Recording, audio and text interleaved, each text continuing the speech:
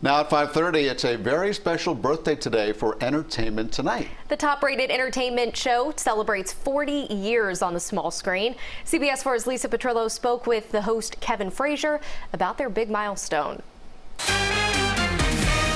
America's premier entertainment show, Entertainment Tonight, is marking a milestone today, 40 years on television. And I'm Mary Hart. Mary Hart joined as host in season 2 and remained the longest running host of the program. When you talk about who are the people, the Edward R. Murrow of this genre, it's Mary Hart. This is where it begins and ends, and she helped build this machine. A machine that's grown immensely through the years, as technology has. Anybody can report stuff, but you have to go to trusted sources when you really want to talk to people, you want to hear from people, you want to know that the information is correct. If we say it, it's true. So we've all been working from home, and it's been a little awkward, and I know you might have had a couple of flubs as I have. Tell me about those, Kevin.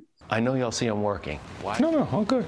The first 2 months, the family did their best to stay out of his way, and then... By the third month, they were just like over me, and they were done, and they would walk in on anything, whether it's a Zoom or whether it's a stand-up, Thank you for hurrying through that. I appreciate that. That was real hustle on your part. Now, finally, Frazier is back in the studio with a much smaller staff, but feeling great about it. The people you're with are your people. They're like warriors, and you love them. And so to be back with these people and be able to see the limited few that are here now, that's been fantastic. And although they've made small steps to get back to normal, it's not yet.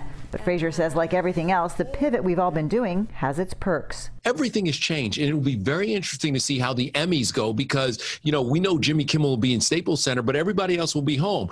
But the one good thing about all this is that celebs now are opening up their homes, and I think they feel comfortable. So you catch... Kristen Bell in her sweats walking around showing us where the kids have left piles of clothes. So it's that part is different, but it's also cool, and it's making do with, the way the world is now. The 40th birthday for E.T. is on tonight right here on CBS 4 at 7:30. As for Kevin, he was supposed to be hosting from another continent, but he's happy to be back in the studio and out of the house. I can relate to that. I'm Lisa Petrillo, CBS 4 News. And for more of today's Hollywood headlines, watch Entertainment Tonight at 7:30. That's right after the CBS 4 News at 7.